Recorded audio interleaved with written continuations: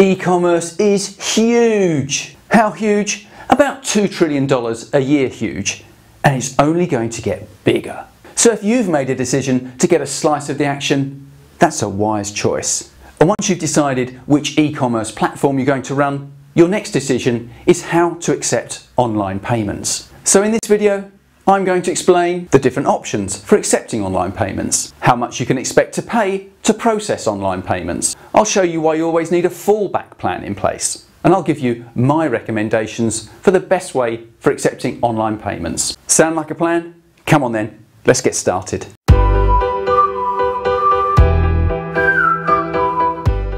Hi, I'm Tony Messer, the founder of Pickaweb, the web hosting company that helps businesses get online, get found and get more customers. I've worked with thousands of businesses of all sizes, and my businesses have sold millions of pounds worth of online services, so I've got plenty of experience when it comes to accepting online payments. So traditionally, to accept online payments, you've needed two things. First, you'll need a merchant account from your bank. Then you'll need a front-end payment gateway service. The merchant account, that's just basically a type of bank account that lets your business accept debit and credit card payments.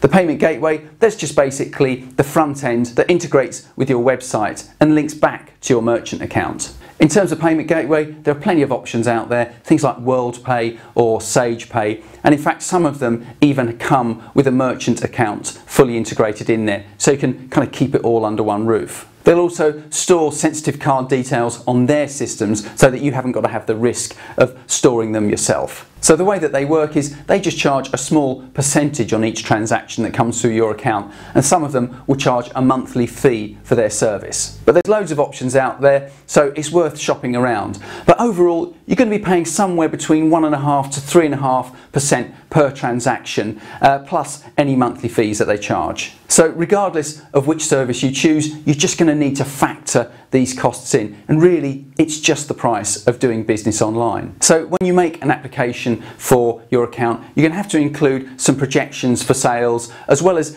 any details of directors or major shareholders in the business. Then you're just going to have to sit tight for a few weeks while their underwriting team verify your application and just consider the risks. And at the end of this, they're either going to approve or decline your application.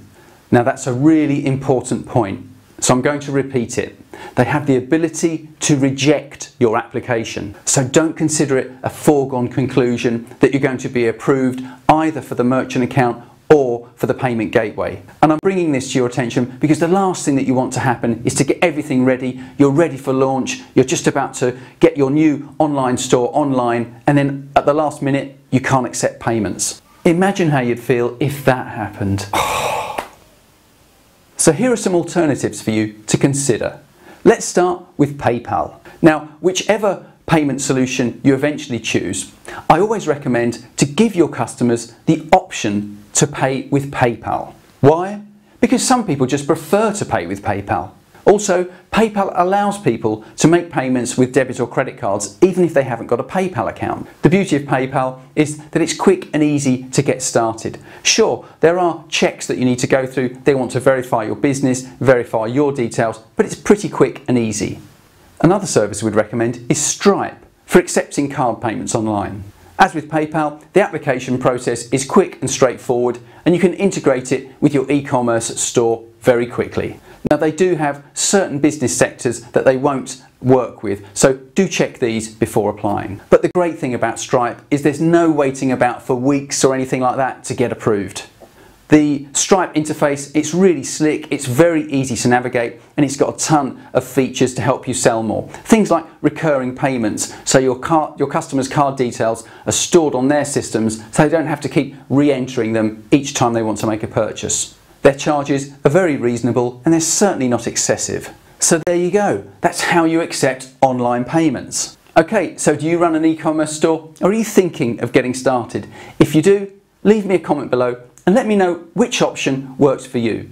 I'd really appreciate it. I do read them and I will get back to you. If you found this video useful and you want more hints and tips to help you grow your business, then check out our free book, The Website Survival Kit. As I say, it's absolutely free. There's a link below this video and it includes a step-by-step plan to help you grow your online business. And if you like this video, please give it the big thumbs up and make sure that you subscribe to our YouTube channel right now. And share it with your friends or anyone who you know who's thinking of selling online. Thank you very much for watching. Bye for now.